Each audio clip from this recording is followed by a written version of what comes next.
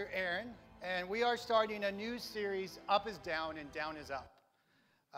Sometimes in our life, God says, I need a perspective change. And for the month of November, we believe God has given the church leadership a message of perspective change that we're going to share. Now, before we get too far into this, I wanted to address last week. If you weren't here at the end of Pastor Danny's message, he did something I know that caught a lot of you off guard. It caught us a little bit off guard as well. You may have noticed it on our face.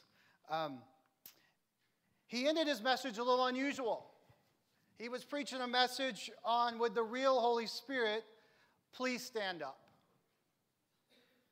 And he, through advice and through Holy Spirit's prodding, felt that that moment had come where he needed to tell the church what we knew behind the scenes, that it was time for a change. Now, Pastor Danny is answering the call that God has placed on his life and is going to devote his full efforts to bring clean and drinkable water around the world. In doing so, he's going to help plant hundreds, if not thousands, of churches in hundreds of countries around the world. He's currently been doing that and leading the church and carrying both burdens. However, both have suffered and are suffering, and it's not the plan that God has for his life. He is moving from a pastoral role to an apostle role. Paul in the New Testament moved from being the pastor to being over the churches. And pastor has felt for some time now that that's where God was moving him. We've had a plan as a pastoral team in place for quite a while. He spoke last week that the goal was always to turn this over to family. We knew about a year ago that eventually it would be Charity and I, that was a process we were going to start. And we had what we thought was our timing. And God had a different clock. The plan became clear the last few weeks, and we were actually going to announce it next Sunday and have a very formal announcement. But as I said, Pastor prepared for his message. Holy Spirit spoke to him. He had information and prophecy spoken to him that morning that he shared last week, that the lifelong pastor friend was telling him and knew he shouldn't have known what he knew, but was speaking into the life of this church what God was trying to tell us. And pastor sought the advice of some close allies. If you feel like, well, why weren't we told? It's okay. I wasn't told either until it happened. So he brought us in front, and Charity and I are now leading from the front the church. And I know that the timing and manner wasn't perfect, it wasn't prepared, it wasn't announced, but I think Pastor Danny has got the right to do whatever he feels is necessary, because that man's giving literally everything he has for us. He's given his life, he's given his health, his bank account, his wife.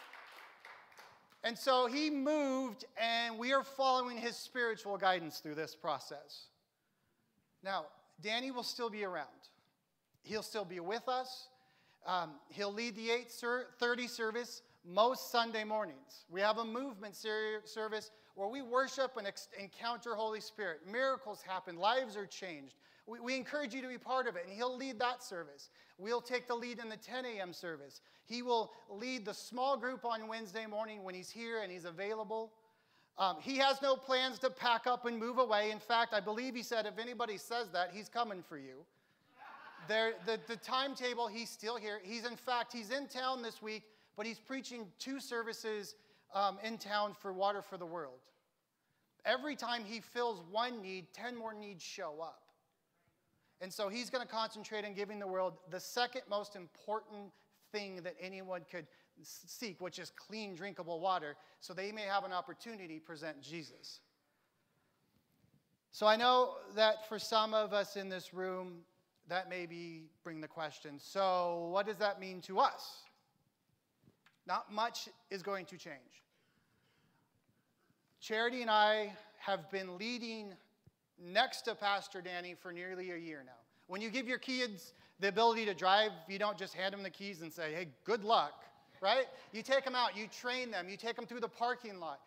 And for years, we've been in the parking lot, and he's been training us and saying, don't do that. I wouldn't do this. Here's why, and I think that's really good.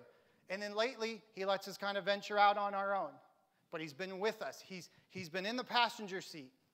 For the last year, Charity and I have pretty much led the way in everything we've done here. He's let us take the lead, and he's been the advisory role. So not a lot's going to really change. The music's not going to get any louder. I'm still going to dress how I'm going to dress. What's going to stay the same is the heart of this place.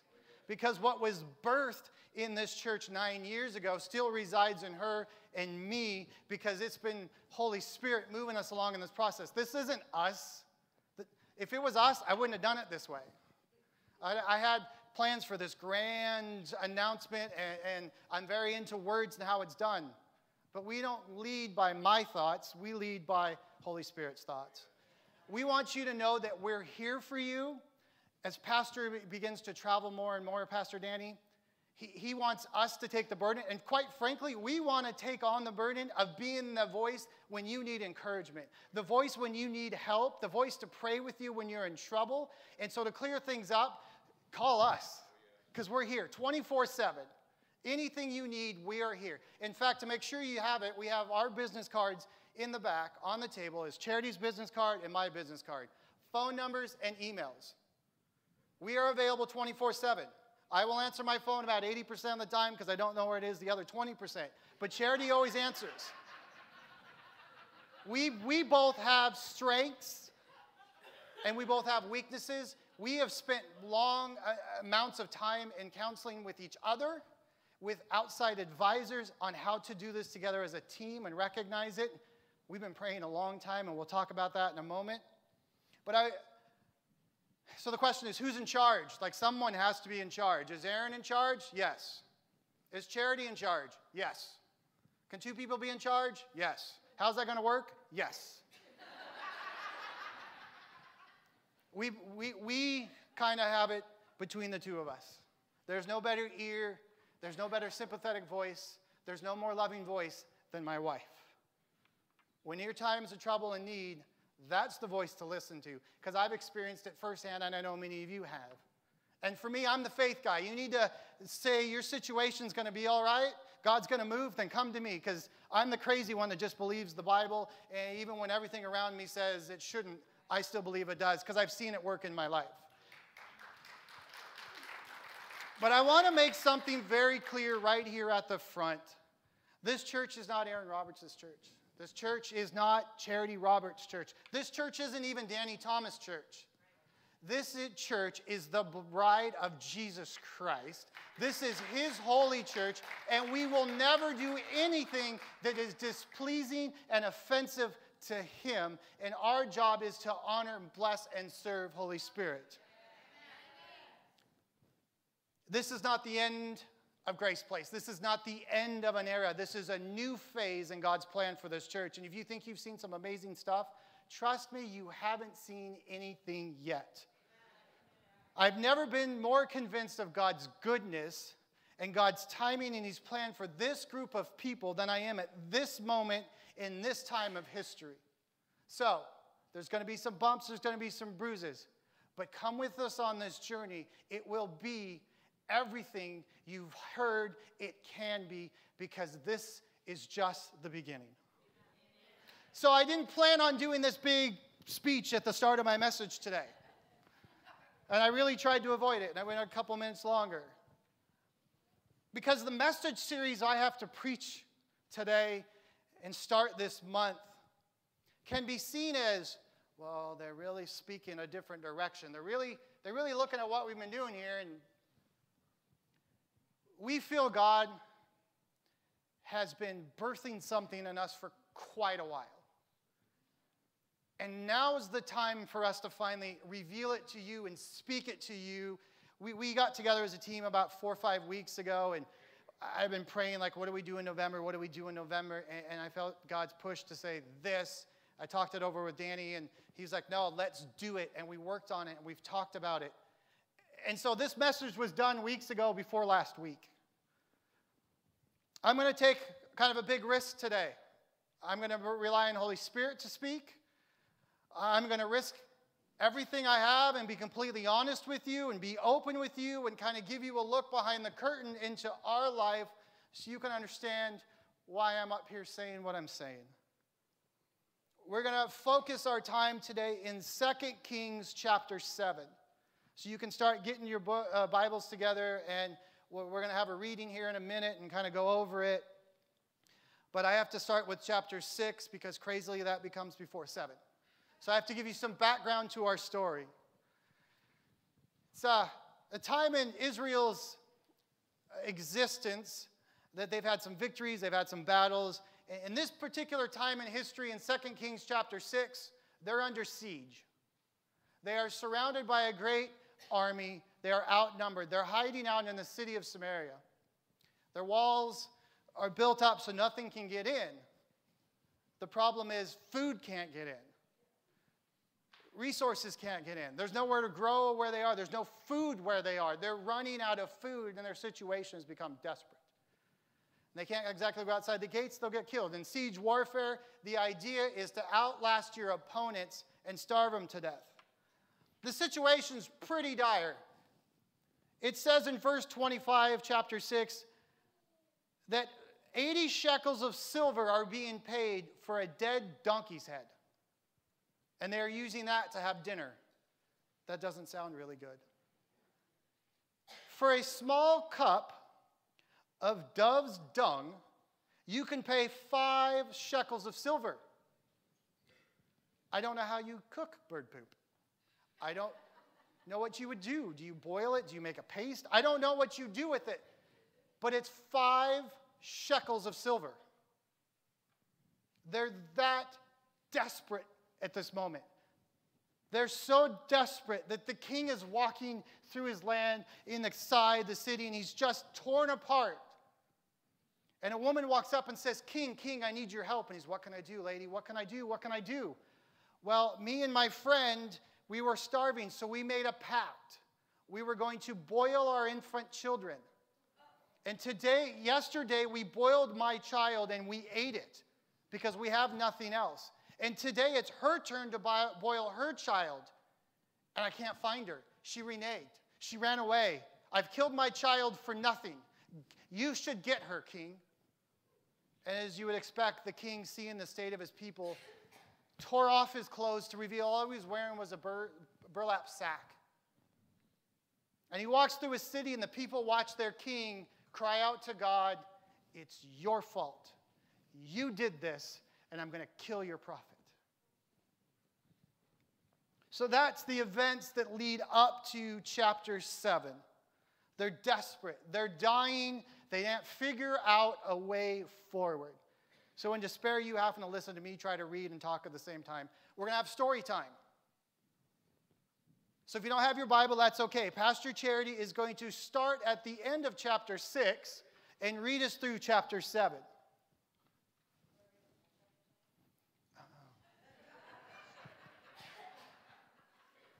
20. Okay. All right. While Elisha was still saying this, the messenger arrived, and the king said, all this misery is from the Lord. Why should I wait for the Lord any longer? And Elisha replied, listen to this message from the Lord. This is what the Lord says. By this time tomorrow, in the markets of Samaria, 6 quarts of choice flour will cost only 1 piece of silver, and 12 quarts of barley will cost only 1 piece of silver. The officer assisting the king said to the man of God, that couldn't happen, even if the Lord opened the windows of heaven. But Elijah replied, you will see it happen with your own eyes, but you won't be able to eat any of it. Now there were 4 men with leprosy sitting at the entrance of the city gates. Why should we sit here and wait to die? They asked each other. We will starve if we stay here, but with the famine in the city, we will starve if we go back there. So we might as well go out and surrender to the Armenian army. If they let us live, so much the better. And if they kill us, well, we would have died anyway. So at twilight, they set out for the camp of the Armenians. And when they came to the edge of the camp, there was no one there. For the Lord had caused the Armenian army to hear the clatter of speeding chariots and galloping horses and the sound of a great army approaching. "The king of Israel has hired the Hittites and the Egyptians to attack us," they cried to one another. So they panicked and ran into the night, abandoning their tents, their horses, their donkeys, everything. They fled with just their lives. When the lepers arrived at the edge of the camp, they went into one tent after another, eating and drinking, and they were carrying off silver and gold and clothing, and they hid it. Finally, they said to each other, "This is not right. This is a day of good news, and we aren't sharing it with anyone.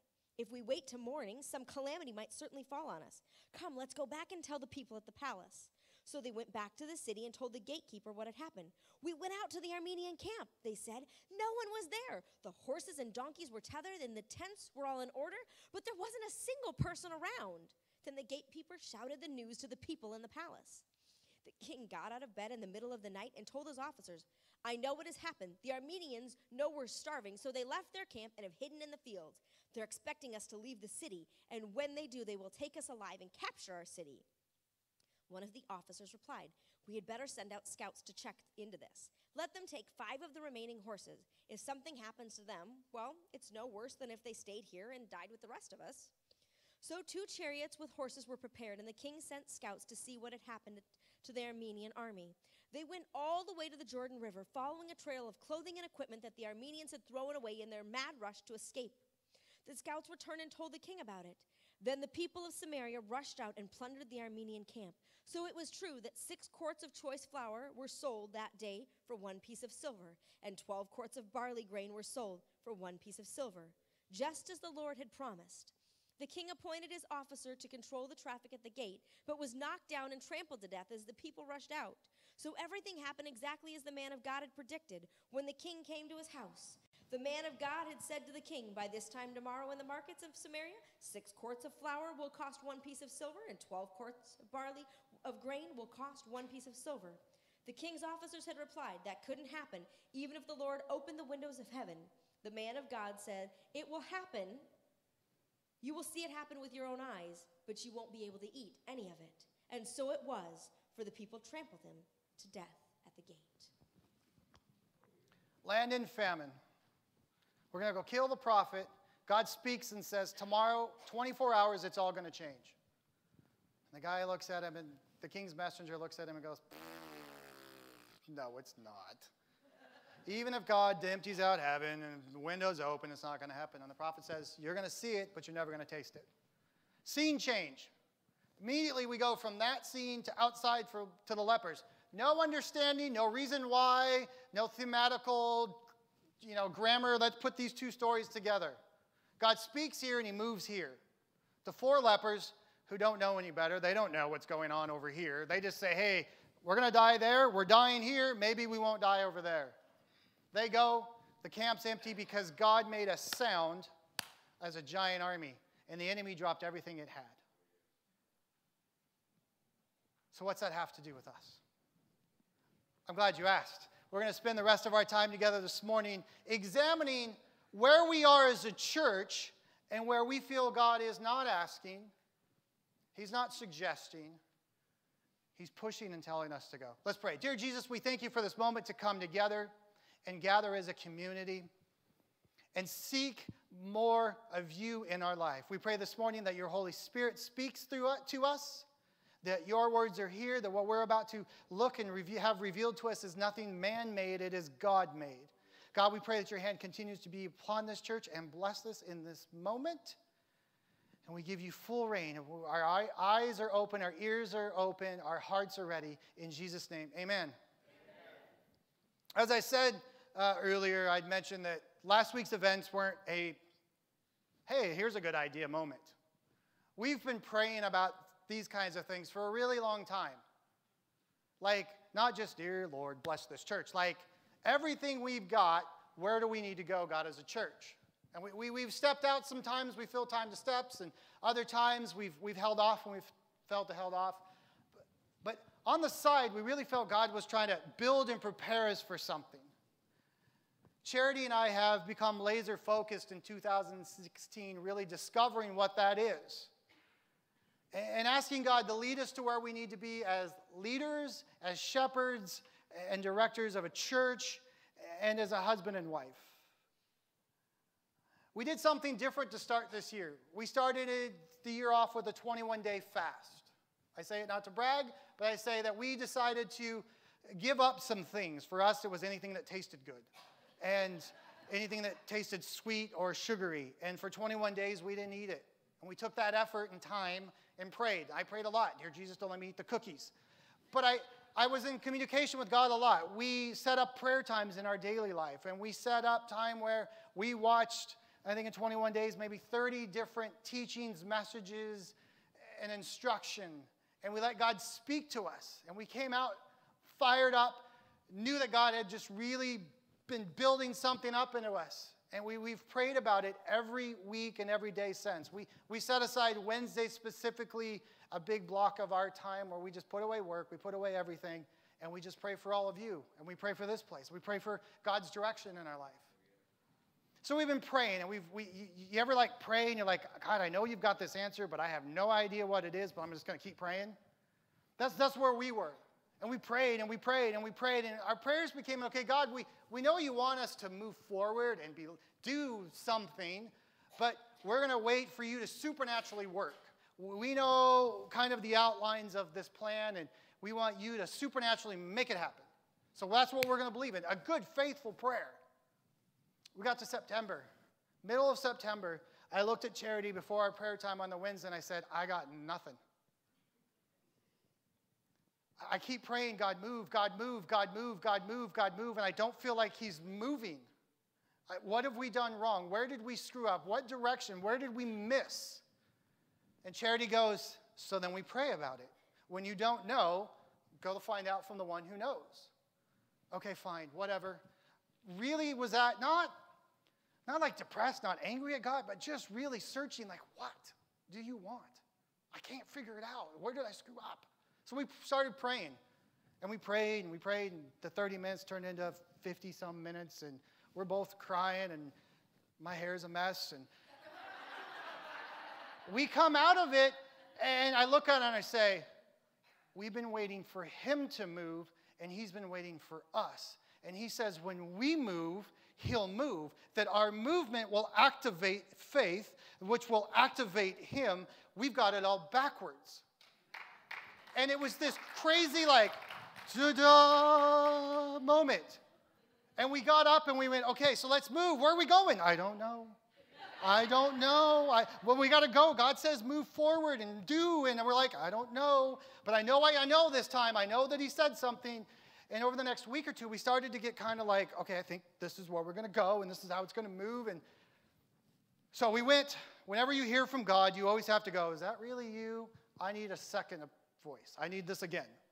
Maybe it's just me who says, okay, God, I'm pretty sure it's you, but can you do it again? So we went to our supernatural conference in October. I tell you, we go there because it is not a let's go down and feel good about ourselves. Let's go have church programs. Let's go, 5 ways to build your church. No, this is 3-4 days of pastors from all over the country coming together and say, all right, Holy Spirit, we're here. What do you need from us? What can we do for you? And we go through a time of spiritual renewal and refreshing and developing and growth, and we let Holy Spirit talk to us and move in us. So Charity and I, we're going to go to a conference. God's going to tell us what to do. Yeah, let's do that. Sounds good. Let's do it. So we go to the conference. We sit down. First night, we're there. Remember, I told you, God, you got to tell me again. This is time when men get prophetic. Certain men. There's a great pastor in Phoenix, Dr. Mike Maiden, who I've seen over time to know when Pastor Mike talks, you listen. And you can stand and you'll just quietly go around the room and have something for everyone. And he's right on the dot. So he stands up and he pulls out his phone. I just really feel like God's got this on my heart this evening. And I wrote it down on my phone so I could tell it back to you just as I heard it. Because for someone in this room, you've been praying, God, move. God, do. And God has spoke back to you that it's time to move. And you've asked for a second voice. And so I'm here to tell you that's God. And he's saying it's time to move. He's going to move in you. He's going to move in your church. What he's calling you to do, it's time to go. So Charity and I, of course, look at each other like, what? What was that?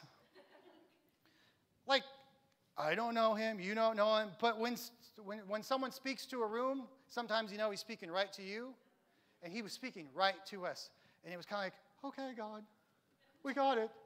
And so for 4 days, that kept happening.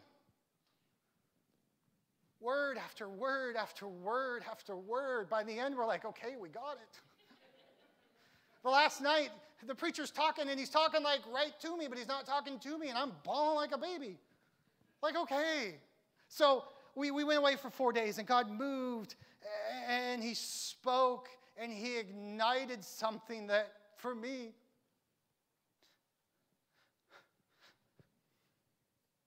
I got saved, I got recommitted, and I had the week of October 1st through the 5th,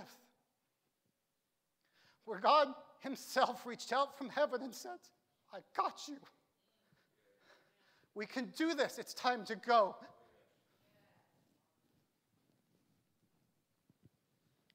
So I told you, we're standing there, we're like, what? What do you want? Where do you want to go? And his reply was simple. It's time for the church to move and go forward to what I've called them to be. For a long time here at Grace Place, to be quite frank, we've enjoyed our own company. We've enjoyed worshiping God, and I think that is what we're going to continue to do.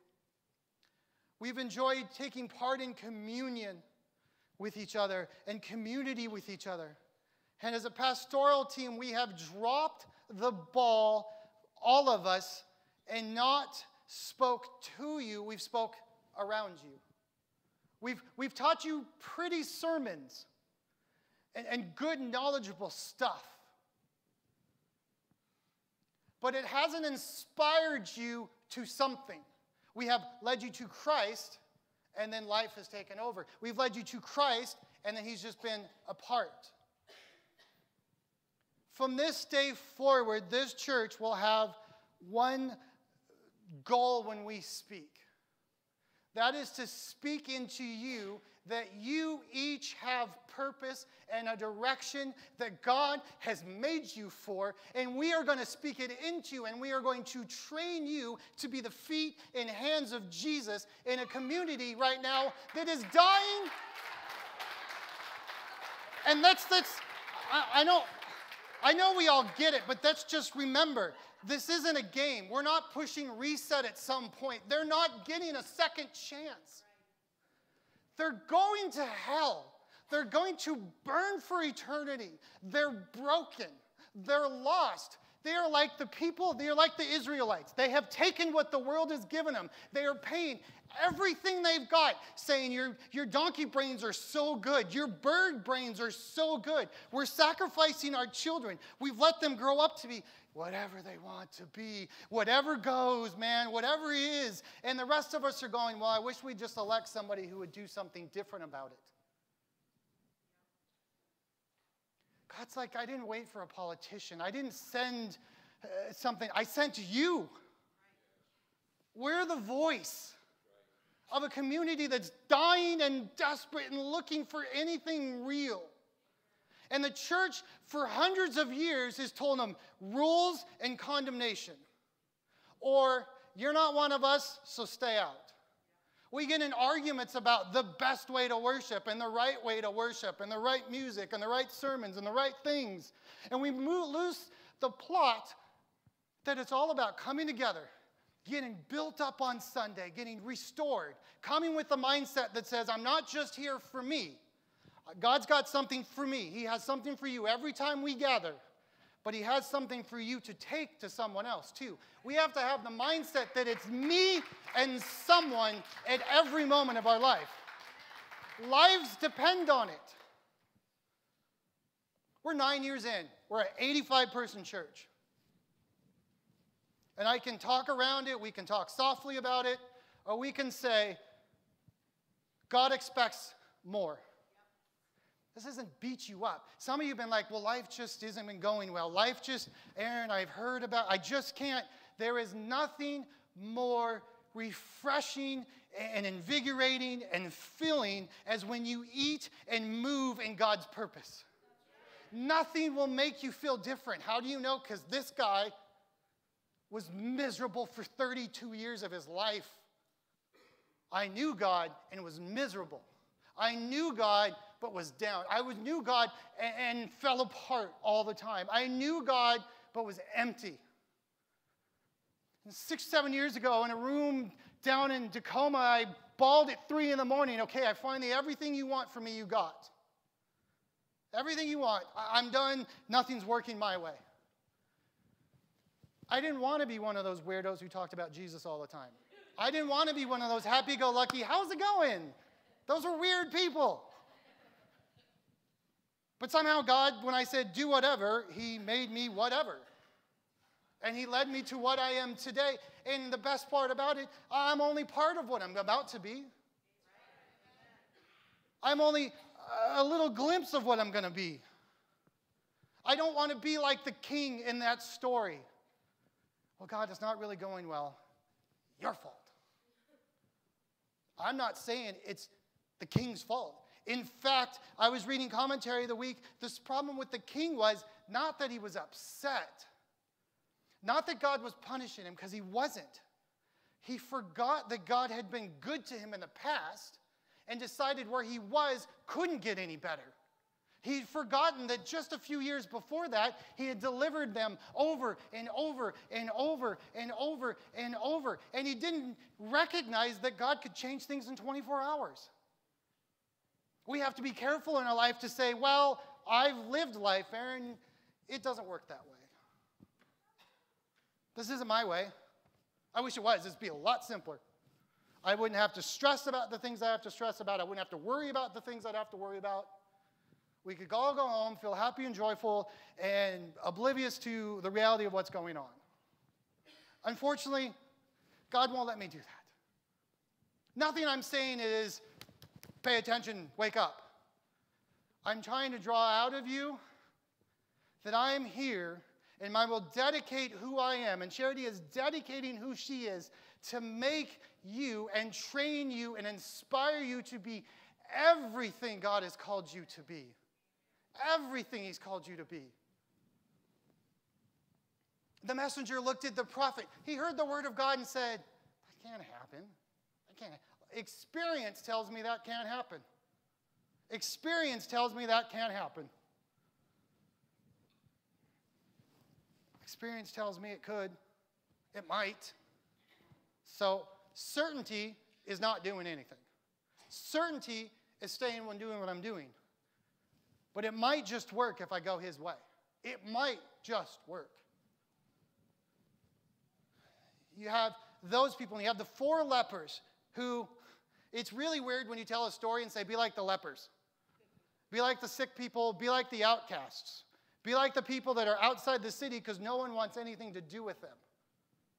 The king doesn't get it right. The people are not getting it right. The messenger's not getting it right. But 4 lepers go, you know what? Life was good in the city, but if we go back there, we're going to die. We're alive right now, but if we stay here much longer, we're going to die. Let's be crazy. Maybe we'll go over to the army, and maybe they'll arrest us, and maybe they'll spare us.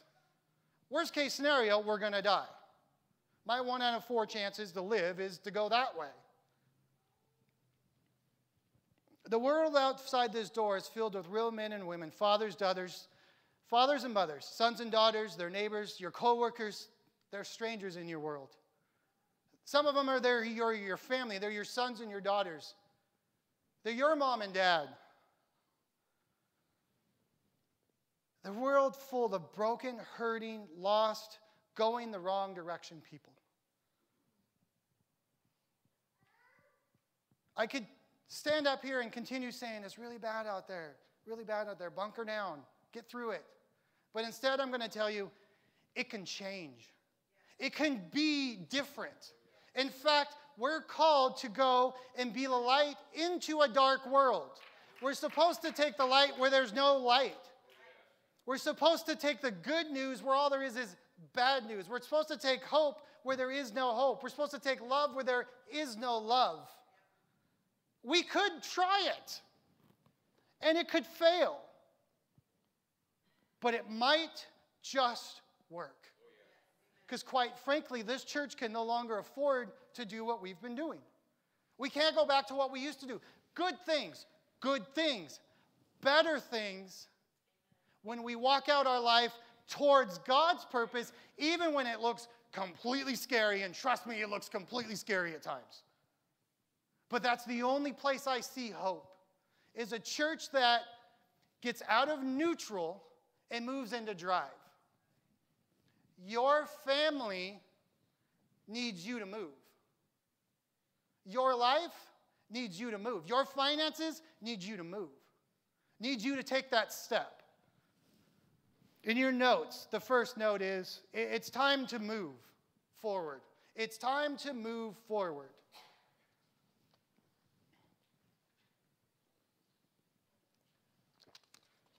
The future is in front of us. It's not behind us, and not what was, but will be.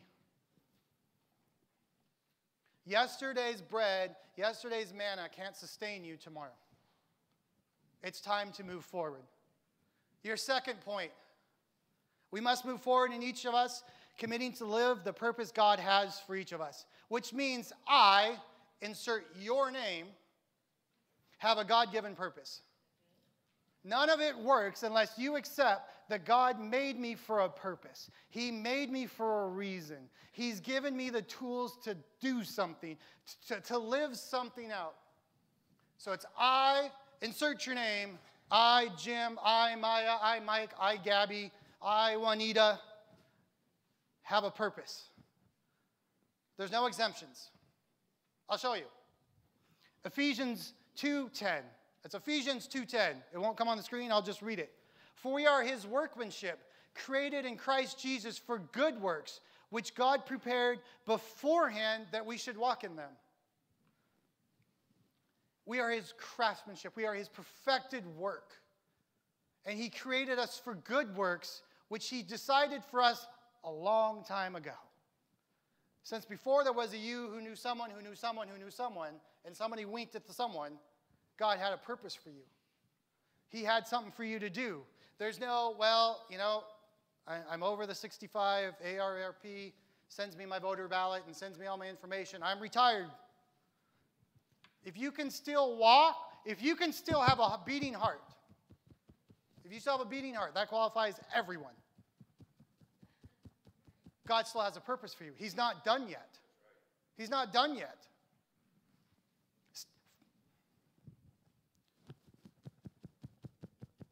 God's not done with you yet. I think some of us have forgotten that God's not done with me yet. I'm not supposed to just exist. I don't know what it is, and we're going to discover it together. I told you, my aim is going to be to teach you you have purpose and how to reach your purpose and how to live out your purpose and that you have one. He's not done with you yet. He's not done. Some of us, we hasn't even started. I feel like he's started, and then I got this word the last few weeks, and I'm like, I haven't done nothing yet. I got so much left to do. I'm so excited, and I'm so freaked out, but it's okay.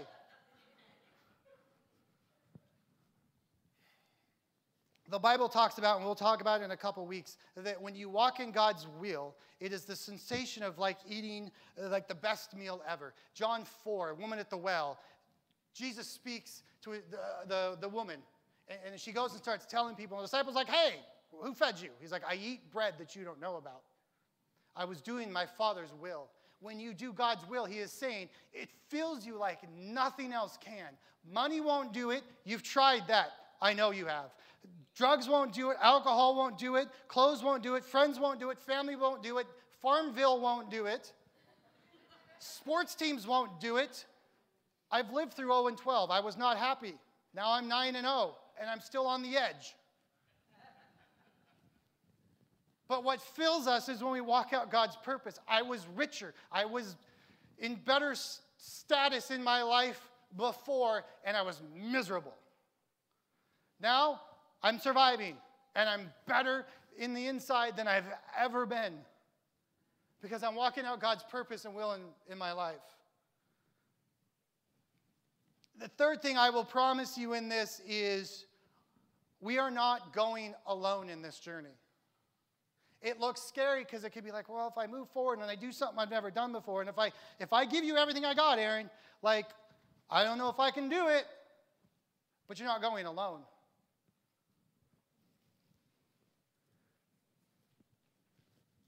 The lepers walked on a chance. They didn't have God's word. They didn't have God's promises. They just took a natural chance. And God was able to use them. And as 4 people walked, the army heard not one, they heard 2 armies coming. They heard a noise. They didn't hear noise. God doesn't make noise. God makes a sound. Sound. Listen for sound in your life. It's the key to when God's moving. He makes sound. He doesn't make noise. And he makes a sound, and they go, they've hired the Egyptians. They've hired this army. We're all done for. We need to run. They didn't wait to see the army. They just heard it, and they ran. And all it was 4 guys going, where are we going? We're over there? All right. But the army heard, boom, boom, boom. The earth shook. The ground shook. The trees and the bushes shook. It brought fear. But the Bible never says the lepers heard the sound. They heard nothing. They just walked. But in the heavenly spiritual realm and in the natural realm, God was going before them, and he was making a sound that scared the enemy so much, they left behind everything they had. They didn't like, well, let's take all our stuff and go. They were terrified, and they ran. What would it look like if this church got together and said, okay, we're going to commit the rest of our existence as a community? Because let's make this clear. I'm not the church. That's not the church. Danny's not the church. This building's not the church. The group of people gathered together in one unity are the hands and the feet and are the body of the church. Church is not something we do from 10 to 11:30 on Sundays. It is who we are at 11:30 until next week at 10 a.m. So let's make sure we're not thinking like, well, Aaron and Charity are going to move and we're just going to watch. No, if all of us as the church got together and said, let's live out God's purpose, let's go and be bold enough to walk forward with God. I don't hear a sound. Do you? Nope. No, I don't hear that. But we're going to keep going. God will go before us, and he is going to make a sound that the enemy's going to hear. And as he makes that sound, the enemy's going to drop what they possess. And we're going to be there to pick it up. That means broken lives will no longer be the devil's possession. The enemy will have to leave them behind to save their own hide, and we'll be there to pick up the broken pieces of families, of children, of grandparents, nieces and nephews, your children, their children, your moms and dads, your nieces and nephews, your co-workers, all of it. Financial provisions will be dropped, and the church's job will be to pick it up, plant it, and then use it to go out and reach more people, because we're not going to go all alone as we move. Boom, boom, boom, boom. God will make a sound. The Israelites leave Egypt, and they go to the desert, and they get to the edge, and they look over, and then they say, that's too scary, and they turn around, and they go back, and for 40 years, God keeps them going around in circles. 40 years later, after that event, Joshua is now in charge, and he's standing at the edge of the Jordan River with the people, and they're ready to go into the land. Finally, they're ready to go where God's told them to go. And God gives a command in Joshua chapter 3, verses 2 through 4. He says, as soon as you see the ark of the covenant of the Lord, your God, being carried by the Levitical priest, then you should set out from your place and follow it. There shall be a distance between you and it, about 2,000 cubits in length. Don't come near it. In order that you may know the way you shall go, for you have not passed this way before. The ark is God's presence, and he is saying, I'm going to go out in front, and you follow me, because where we're going, we've never been before, and if we rely on us, we're going to get lost. But we're going to rely on God to lead the way, and we're going to follow him. We're not going alone. He is with us. He's leading the way. So we're going to be bold enough to say, if we go, we might just live. There is no other option but to go forward into God's purpose for this place and for us. I told you they were there 40 years before Joshua's moment in Joshua. So back in Numbers, when they're standing at the edge, 7 spies, 5 say, we ain't going there, it's scary. 2 say, let's go. In Numbers 14, starting in verse 6, it records what Joshua had to say then. Remember, this is the first time they get there, and everyone else wants to turn. The land which we pass through to spy it out is exceedingly good land. If the Lord delights in us, he will bring us into a land and give it to us, a land that flows with milk and honey. Only do not rebel against the Lord. Don't give up. Don't dismiss it. Don't doubt it. Don't stay behind. Don't quit. Don't turn around and go back. And do not fear the people of the land. Don't worry about what they're going to say. Don't worry about what others are going to think. Don't worry about how people react. For they are like bread to us. I read that last night and began to cry. That if we move and don't get scared, that the people out there, they look big and scary, but if we talk to them, they are like bread. I told you John 4, and you'll hear it more. I eat God's will in my life, and it fills me. God's will is for us to reach those people, and it will fill us like nothing else. A church where everyone is taking your next step towards God. We're not going to get there tomorrow. But every time we gather, in every situation, and every moment, we're going to take a step. And everyone's going to be focused on wherever you are in life, whether this is your first day or your 80th day as a Christian, or your 100th. You're going to take a step.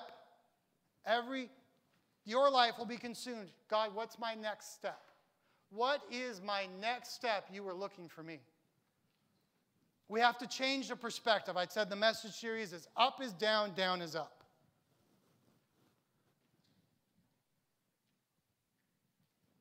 We have to change the perspective of what we're doing here.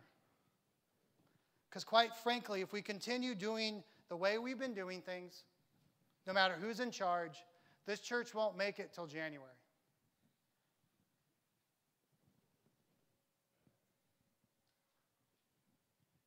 It's not to freak anybody out.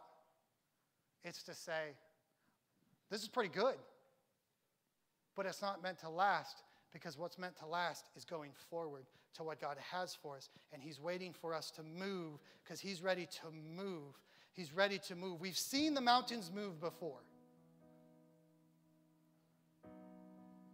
We've passed through brokenness before. We've passed through fear before. So we're telling God, okay, we're going to go, and we're going to go different, and we're going to go in a different place, but you've done it before, you're going to do it again.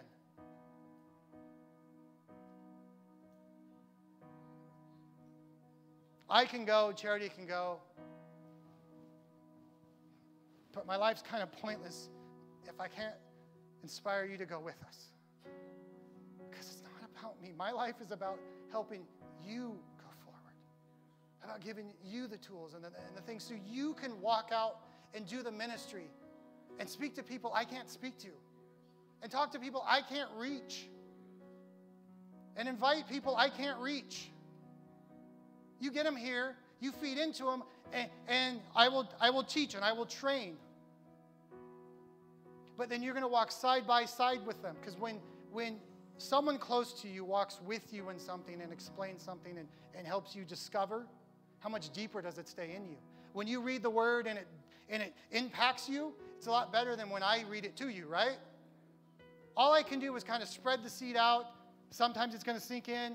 But if you really want to burrow in God's word and burrow in God's purpose and burrow in what God has for you, you walk it out every day of your life. So you walk it out with others. Now, as you begin to take that first step, well, they're going to think I'm a weirdo. Hi, do you want to come to the Polar Express party with me? Yeah. Okay. Hey, how was that? I really liked it. I like this place. Hey, you want to hang out and have coffee next week?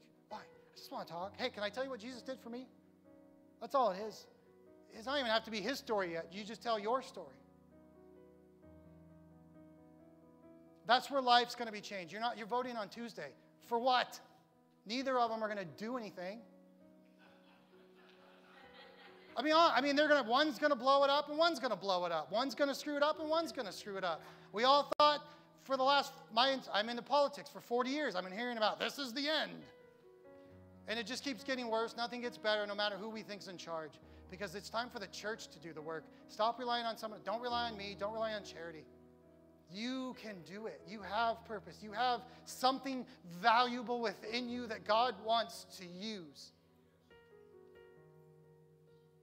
So the perspective isn't, I'm not coming here just to hang out and enjoy church. I'm coming here to hang out, enjoy church, learn, find something, have it revealed within me, and then find a piece of it to take to someone else. If this place is, it's me and someone. It's me and someone. It's me and someone. It's me and someone. It's me and someone. That's how we should live our life every day from here on out. And as we walk that out and we take our step towards God every day,